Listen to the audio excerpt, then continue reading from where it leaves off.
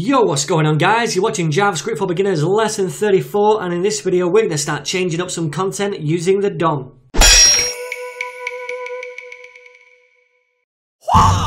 Alright then guys, so as you can see I've gone right to the NetNinja website and I've got the elements panel at the top here and then the console panel at the bottom. So what we're going to do is start changing some of this content using the DOM. Now to do that we have to follow two steps. First step we covered in the last lesson, it's grabbing whichever element we want to change the content of. Okay, the second step is using different methods to change that content. Now I'm going to show you two methods in this video, and the first one is going to be innerHTML. Okay, so first of all let's grab an element, and I'm going to just grab this body tag for simplicity. So we know we have to store it in a variable if we want to later on call methods on this variable. So we'll do that. We'll say my body equals document.get elements by tag name, and then we'll pass in body because that's the tag that we want, and that's going to store that tag in that variable for us. So if I call my body, should return an array, yep, with just that body tag in it. So to get that tag and use properties on it, we have to use array notation. We'd say my body and then in square brackets 0, and that's going to get the first element within that array for us, so this one right here. Then we can use methods on it. And to use a method, we'll just do our dot, and then the method name is called inner, and then in capitals, HTML. Okay? So if I just call this without doing anything else at all, that there is going to return back to us the whole HTML content within the body tag, the whole inner HTML of the body tag. So I'll press enter, and you can see right there, I get all this data right here, which is all the HTML in the body tag. Okay, well that's alright, but not much use to us. What if I want to change it? I want to give it some different HTML instead of this right here. And I can use innerHTML to do that also.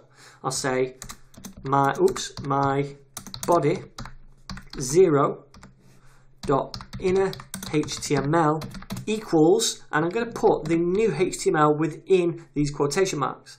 And I'm just going to do something really simple. I'm going to say P I am a paragraph tag, just like that, dead easy. Then I'm going to close that P tag off. So if I click enter now, that should replace this current HTML, all this inner HTML of the body tag, with this HTML here. So let's press enter, and whoopie-doo, we've done it right here. Now that is a pretty extreme example. We're not going to do that very often, but this is just to show you how you can take an element from your web page and change the inner HTML of that element. So you could change the header section, you know, you could put different H tags, or a navigation section and put different A tags within there.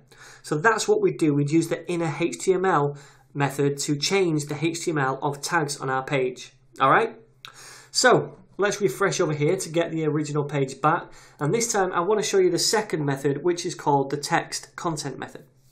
And this is similar to the inner HTML, but it only changes the text content, not the HTML tags. So say for example, you want to change the A links, you want to put different links in, you'd use inner HTML because you're passing through A tags, right? If you just want to change the text on say a H1 or H2 like this here, you'd use the textContent method. All right, so let's do that now. We'll say var my title, and then we're going to go after this title right here. So I'll right click, inspect that, and we can see it's got an ID of page title. So we'll use document.get element by tag by ID rather, and we'll pass in the ID, which is right here, page title, page-title, and that's going to store it in a variable for us. And this time, remember, it's not in an array, it's just the one element itself, because only one ID can be given to each page, right? So we can use methods and properties directly on this variable without using the brackets notation. So we'll say my title dot text content right there, and see what that returns to us.